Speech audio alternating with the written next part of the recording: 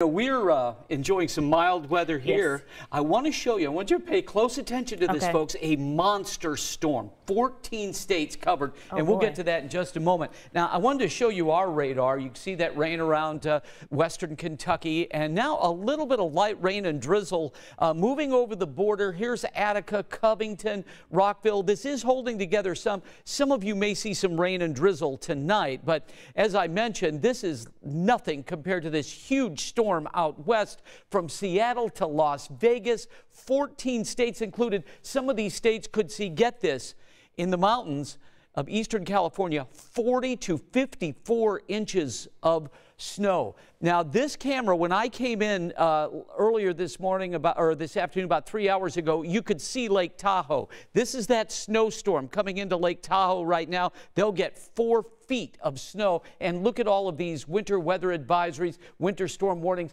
and heavy rain coming out of San Francisco, Chico, and San Jose, with even Las Vegas under a winter storm warning tomorrow. So that makes our weather look fantastic, and it is compared to that. This is a live look at Carmel at the Chris Kindle Mart. All the folks enjoying a wonderful time.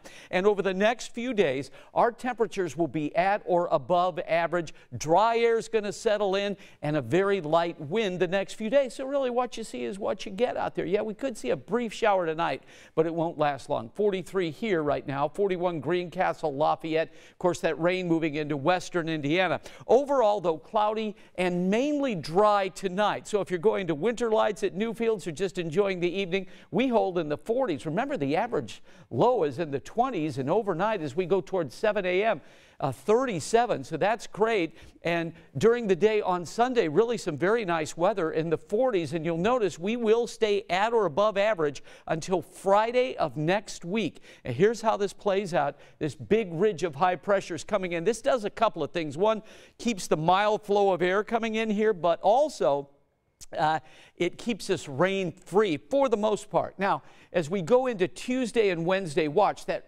storm out west is going to start moving toward us. Deep area low pressure. We don't get snow out of this initially. On Tuesday night into Wednesday, though, we could see some heavy downpours of rain, while in Wednesday night in Milwaukee up towards the UP of Michigan, they see snow. So here's our forecast for us. 45 today. Remember that the average high this time of year is 42 degrees.